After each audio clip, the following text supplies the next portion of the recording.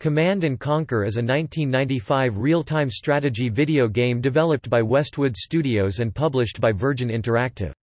Set in an alternate history of modern day, the game tells the story of a world war between two globalized factions, the Global Defense Initiative of the United Nations and a cult-like militant organization called the Brotherhood of Nod, led by the mysterious Kane. The groups compete for control of tiberium, a mysterious substance that slowly spreads across the world. Westwood first conceived Command & Conquer during the final stages of the development of Dune 2, and it expands on ideas first explored in that title. Inspired by the events of the era, particularly the Gulf War, the team gave the game a modern warfare setting. The game contains live-action full-motion video cutscenes, which star Westwood employees and a single professional actor, Joseph D. Kukin, who plays Kane. Command & Conquer was a commercial and critical success, selling over 3 million copies and winning numerous awards. It has been cited as the title that defined and popularized the real-time strategy genre. The game was the first in the Command & Conquer series, which sold 30 million copies by 2009. To mark the 12th anniversary of the franchise, Electronic Arts, the current publisher and owner of the series, released the game for free in 2007. On 14 November 2018, EA announced they will do a remastered version of Command & Conquer along with its expansion packs and its sequel, Red Alert, in collaboration with Petroglyph Games. Gameplay. Command & Conquer requires the player to construct a base and to gather resources in order to fund the production of buildings, technologies, and combat units to attack and conquer an opponent's base. The game contains two playable factions, the Global Defense Initiative (GDI) and the Brotherhood of Nod. GDI units are sturdy and powerful, but expensive. Meanwhile, Nod armies are made up of a mix of cheap and numerous units, mixed in with unusual units such as rocket bikes and stealth tanks. As a result, GDI focuses on large-scale strategic attacks, while Nod creates bigger armies and uses unconventional tactics. There are roughly 50 units and structures in total. Tiberium, the game's sole resource, is gathered by harvester units that carry it to a refinery structure for processing. When the player constructs buildings, additional units and structures become available for purchase. Command & Conquer features two single-player campaigns, one each for the GDI and Nod factions. Which missions the player undertakes further depends on their performance in key areas. The objective of most campaign missions is to destroy or take control of enemy buildings. The missions begin with live-action full-motion video (FMV) cutscenes. The original DOS release features multiplayer with up to 4 players, a rarity at the time. Multiplayer over an internet connection was added in Command & Conquer Gold, which also features SVGA visuals. The game's Sega Saturn and PlayStation ports lack multiplayer support, but the latter release includes the 15 single-player missions from the Covert Operations expansion pack. The Nintendo 64 version features updated graphics, with 3D models and environments. The FMV cutscenes were removed and replaced with static images, accompanied by voice acting and sound effects. While the Nintendo 64 version includes 4 new Special Ops missions, it lacks multiplayer support.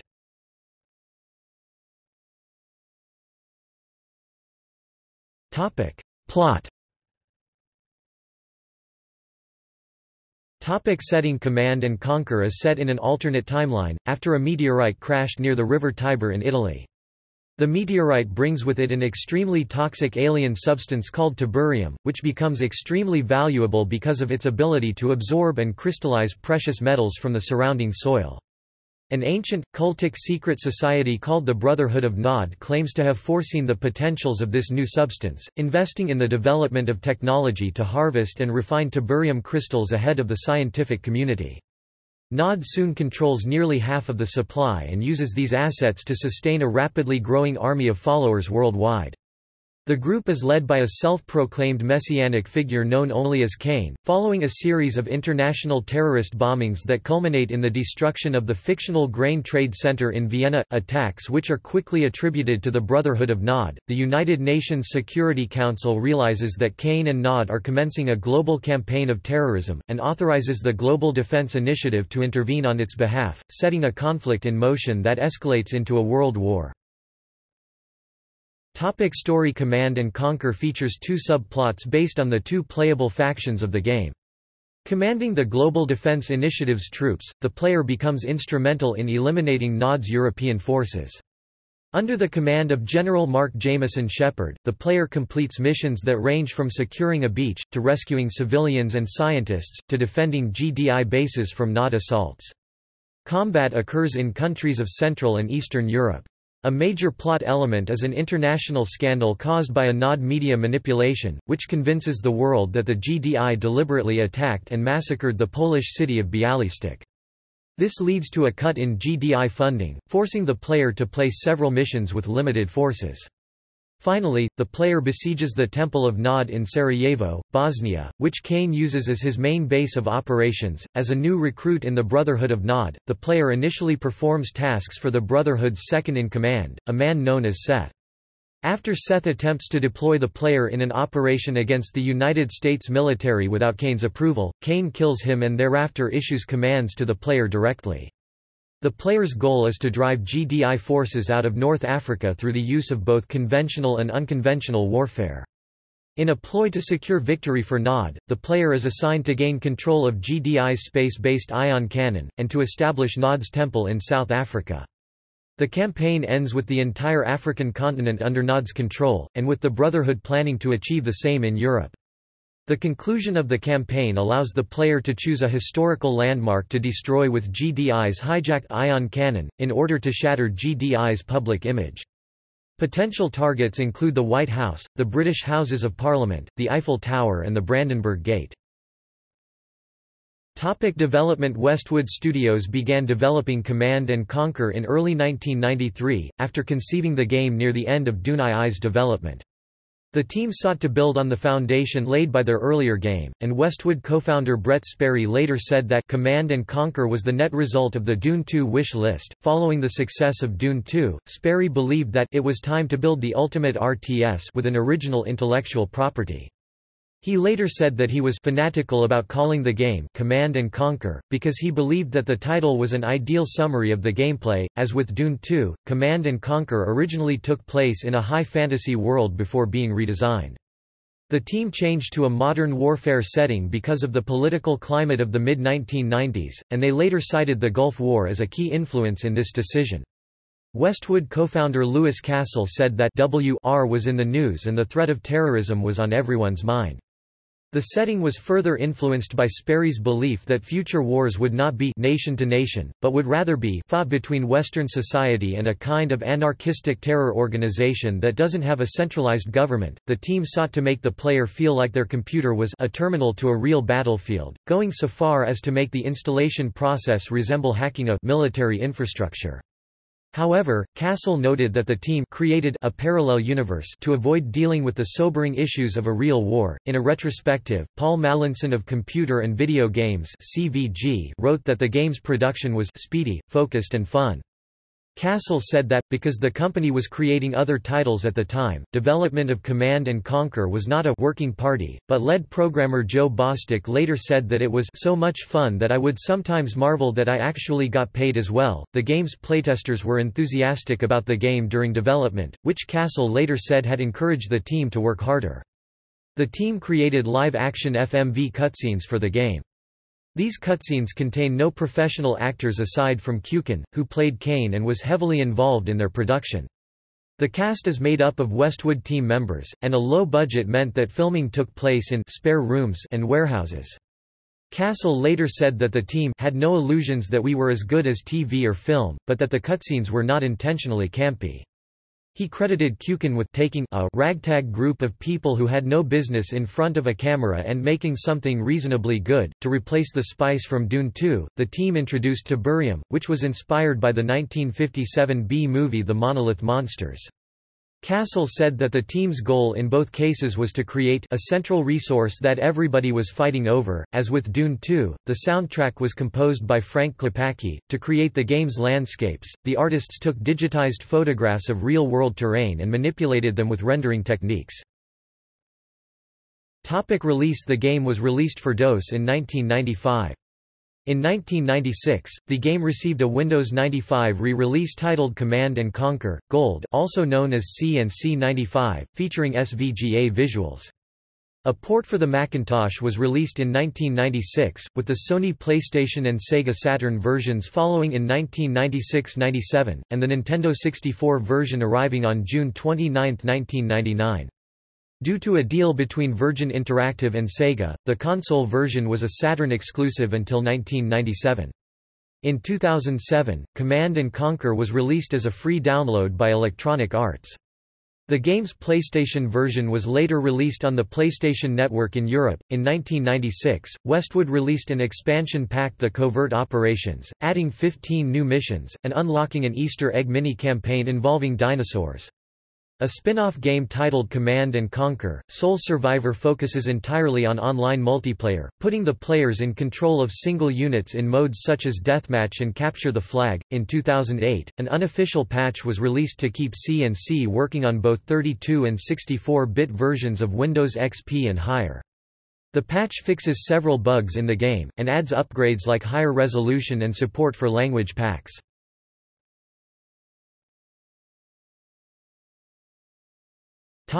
Reception. Sales. Command & Conquer was a commercial hit. In the United States, PC Data declared it the fourth best-selling CD-ROM product across all categories for October 1995, and number 7 in the computer game category the following month. It was absent from December's top 10 in the country. By April 1996, Command & Conquer had sold 500,000 copies worldwide, and Westwood Studios reported sales above 1 million units by September of that year. The game was particularly popular in France and Germany, and sold 200,000 copies in the latter country by November 1996.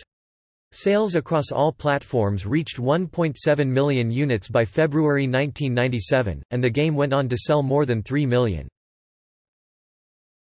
Critical reviews. Critical reception of Command & Conquer was highly positive.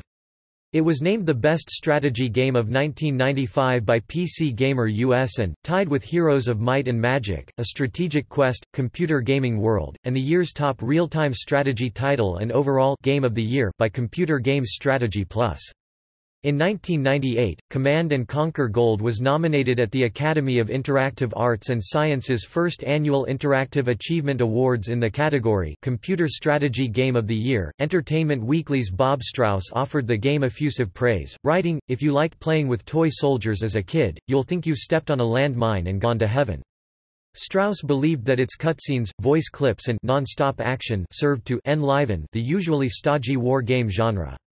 After highlighting its multiplayer and citing its installation process as the coolest I've ever seen, he concluded that the game makes other war simulations look as flat as Risk. A reviewer for Next Generation called it a game that any strategy fan has to pick up. While complaining at the lack of a high-resolution mode, he applauded the gameplay for its combination of simple and intuitive control with deep and complex strategy, and said the full-motion video cutscenes add considerably to the game's depth. He also complimented the soundtrack and fast pace. Peter Smith of Computer Games magazine called Command & Conquer an adrenaline rush in a box, writing, "Everything about this game shouts quality." Smith lauded the game's music and sound effects, gameplay and story, and even its install program. Smith noted some minor problems, citing issues with the game's artificial intelligence, but finished by saying that Westwood has really raised the bar with this one. Chris Hudak of GameSpot wrote, "Starting from the load screens and straight on till morning, Command & Conquer is one of the finest, most brilliantly designed computer games I have ever seen." Martin E. Cerullis of Computer Gaming World wrote that Command & Conquer remains mainly a good, networkable version of Dune 2. Cerullis found the game's interface intuitive and described its online component as sophisticated and easy to use, also praising its story for being as interesting as the actual tactics and gunfire, and commented that he would buy C&C 2 just to see where things are going to end up. However, according to him, the developers failed to correct major shortcomings in Dune 2, as its fog of war does not fit with the real-world setting, also finding fault with design choices in the game's missions, which he believed were structured like puzzles that allowed for only one way to win. Nevertheless, he concluded that it remained the best-looking and sounding strategy game yet, despite its flaws, and that it was more than entertaining enough to make up for its shortcomings. Writing for PC Gamer US, T. Liam MacDonald wrote that the game has all the playability of Dune 2, but with more diverse units, more unusual scenarios, and impressively executed wraparound cutscenes." MacDonald called its combat a "satisfying blend of action and strategy," and noted that this, combined with an attention to "little details," made the game a "success," also praising its cutscenes as "terrifically executed," although he was disappointed that the game lacked "fancier terrain or another zoom level." MacDonald concluded, "This game is a whole lot of fun, so get it, play it, and love it like your own child." Ports. The Electronic Gaming Monthly Review team gave the Saturn version their Game of the Month award, citing the excellent translation of the PC version, accessible gameplay, and numerous strategic options, though they criticized that the soldier graphics are too small. All four of them gave identical scores to the PlayStation version, though they noted it had marginally exceeded the Saturn version by including additional missions. Rich Ledbetter of Sega Saturn magazine also praised the game's accessibility, as well as the mission design, effective point-and-click control with the gamepad, and strong AI for both enemy and allied troops. However, he said the game could have been done on the Sega CD, and objected to the omission of the PC version's multiplayer mode, contending that had it been included Command & Conquer would have been one of the Saturn's best games. Major Mike reviewed both the Saturn and PlayStation versions in the same issue of GamePro. He described them as largely the same, and said they both suffer from inaccurate cursor movement, but recommended them for their strong gameplay, sound effects, and graphics, especially the full motion video. Next Generation deemed the Saturn version the triumphant high point of the real-time strategy genre for home consoles. Like Ledbetter, the reviewer highly criticized the removal of multiplayer support, but argued that the lowered graphics resolution would only be noticeable to players of the PC version, and identified the remixed Redbook soundtrack and added transparencies as improvements over the PC version. Reviewing Command & Conquer's Sega Saturn port, Next Generation Online commented that it did little to improve the core game, and noted its lower resolution and missing multiplayer functionality as significant negatives. However, the review still called it one of the console's best games and a must-buy for Saturn owners. CVG's Kim Randell wrote that the Saturn version is up there with AM2's finest games and a joy to play, as it thrives on deceptively simple gameplay despite its unimpressive graphics and sound, and adding that the later missions are masterpieces of gaming design. Randell believed that the port's missing multiplayer mode would have made it as good as Virtua Fighter 2 and Nights into Dreams, but that it isn't far off this realm of excellence without it. Game Informer's 3 reviewers praised the Saturn and PlayStation ports of Command & Conquer. While the magazine's Andy McNamara wrote that the best way to play C&C is on the PC, he called the console version a fantastic port marred only by rather clumsy controls and the inability to save in the middle of a mission. Andrew Reiner agreed, calling it a flawless PC port that perfectly recreates the thrills of the original, but he was displeased that it did not feature multiplayer support. John Storm summarized it as an excellent addition to any PlayStation or Saturn library. Glenn Rubinstein noted in his review that the score he was giving the Saturn version was the highest GameSpot had yet given to any console game, even exceeding Super Mario 64 and Tomb Raider. He said the game had converted well to Saturn, and in particular contested the way other critics counted the omission of multiplayer against it, saying that such a feature was beyond the console's capabilities. He concluded, with its mix of in-depth strategy, tactical action, and slick storytelling, Command & Conquer brings console strategy games out of the shadow they've lived in for so long. Though he noted the PlayStation version had the advantage of additional missions, he held it to be slightly inferior to the Saturn version due to the faster speed at which it plays. He also criticized the lack of multiplayer, noting that the PlayStation Link cable could have been used, apparently unaware that a similar link cable was available for the Saturn. A reviewer for Next Generation wrote, just like the ported Saturn version, PSX PlayStation C&C adds little to the existing game. The review's author cited the lower resolution and lack of multiplayer as low points, but noted that the addition of the covert operations missions adds to the overall replay value. Reviewing the Nintendo 64 version of Command & Conquer, Eric Reppin of Game Informer wrote that it has done an amazing job of completely reworking the old levels into a 3D polygonal format. Although he said that the game offers plenty to keep you entertained, he disliked the heavy sound compression and the loss of the FMV cutscenes present in earlier versions. IGN's Aaron Boulding opened his review by saying, to their credit, Looking Glass developed Command & Conquer with all of the elements you want from a quality RTS. Boulding praised the gameplay and the special ops missions, but noted that most of the units were distinct from the PC version. He was less happy with the port's graphics, calling them hit and miss, though he lauded the audio effects and voice work. Boulding also said the controls were well handled, though a bit complicated, and concluded, Command & Conquer is a fine game and may get a little addictive for anyone who never got into the PC version of the game. But for anyone who ran through the old version, the N64 won't offer much in the way of new thrills beyond the new N64 missions and the 3D world. Next Generation commented that, while earlier ports had trouble recreating the mouse controls of the original, the Nintendo 64 version handles it beautifully. The review's author stated that the controller's analog stick allows for the same simple point-and-click interface as the PC, adding that the entire interface is equally responsive and well planned. The reviewer praised its graphics and audio, even calling the voice acting the most competent ever to appear en masse on the platform, but disliked its lack of multiplayer support, and concluded that the port keeps the spirit of the game perfectly while adapting it wonderfully to the limitations of the N64. James Bodorf of the Cincinnati Enquirer believed that advancements in the real-time strategy genre rendered the Nintendo 64 port outdated, despite its new bells and whistles. However, Bodorf wrote that those who had not played earlier Command & Conquer releases would find it highly addictive, adding that its controls are surprisingly good for a PC port. Legacy Command & Conquer spawned the Command & Conquer franchise, which sold 30 million copies in total by November 2009. The story of the game continued in the Tiberian series, including an action title Command & Conquer: Renegade that revisits the original game's first Tiberium War.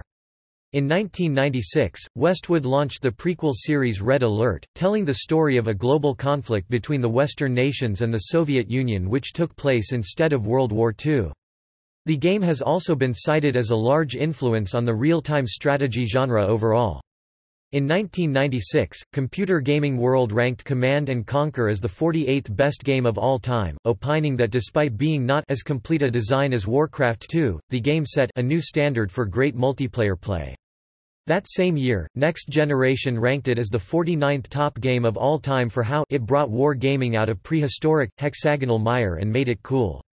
CVG's Mallinson wrote in 2002 that hundreds of other strategy games, from StarCraft to Age of Empires, had borrowed concepts from Command & Conquer and the RTS genre is still thriving, and that is all thanks to Command & Conquer. Bruce Jarrick of GameSpot commented that the name Command & Conquer is nearly synonymous with RTS gaming, and GameSpy's Mark Walker wrote that Warcraft and Dune 2 were little more than warm-up acts for Command & Conquer, which blew open the genre, and credited the title with popularizing real-time strategy games in the years following its release. Dan Adams of IGN wrote that the game, alongside Warcraft, Orcs and Humans, cemented the popularity of the real-time strategy genre in the wake of Dune 2. Polish web portal Wirtualna Polska ranked it as the 7th most addictive game that stole our childhood.